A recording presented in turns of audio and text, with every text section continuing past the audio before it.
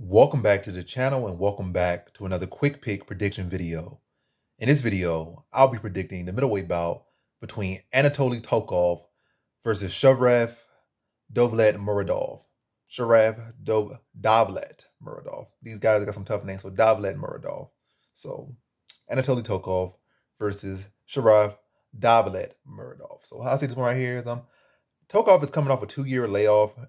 I feel like he had more fights since then, but he only had one fight since the Raw Harris fight, and that fight was in 2019. So that fight seemed like forever ago.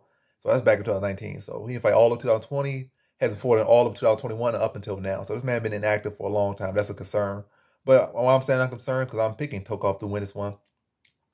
I feel like at that given point, Tokov was ahead of Davlatmurodov, when he retired. I mean, that's not retired. When he last fought. I feel like Sharaf Davlatmurodov, I'm going to say Davlatmurodov. Matter of fact, I'm gonna say Sharaf. That last name too long.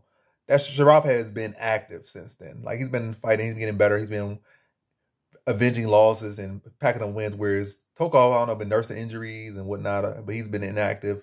Whereas Davlatmurodov has been active in his time. I'm not gonna say Davlatmurodov's competition has been so great. It hasn't been the best. It hasn't been the worst, but it definitely has not been the best. So, but he's been active. He's been working and fleshing out skills. But what I would say, while I'm leaning Tokov, I feel like Tokov still, wrestling-wise, will win the wrestling battle. I feel like he has much better wrestling defense and should be able to shut down most of Davlatmurodov's takedowns, and at the very least be able to prevent Murodov from having extended time of control. Whereas I feel like Tokov can score takedowns on Davlatmurodov. Murodov's takedown defense at times has been very questionable at times. Not consistently, but at times it has been questionable. And I feel like Tokov will be one that will look to test that and see where it's at, and whether he's getting cage control time, like controlling him against the cage in a clinch, or scoring takedowns and ride out time. I feel like that's going to be his case. I feel like on feet, after being inactive for that amount of time, he's not going to be seeing shots. So I feel like Murodov will be, getting the better of him on the feet.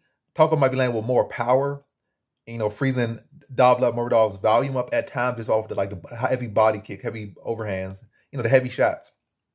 May catch him over the shoulder, but catch him over the guard. But I feel like at this given point, with that inactivity, and the speed advantage that Davlatmurodov will have versus his power advantage Tokov have, I feel like Davlatmurodov will be getting the better of the striking, in my opinion. But I feel like Tokov will be getting the better of the overall fight.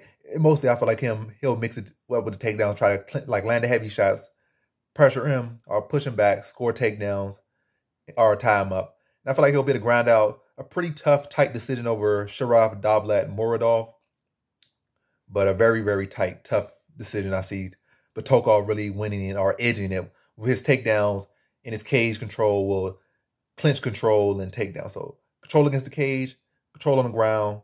So scoring, so the takedowns, controlling his cage, and then once scoring the takedowns, controlling on the ground for a decent amount of time. I'm not saying he could take him down and control him for a whole round with ease. It's going to be a very tough fight. And you probably might have to get 2 takedowns in the round.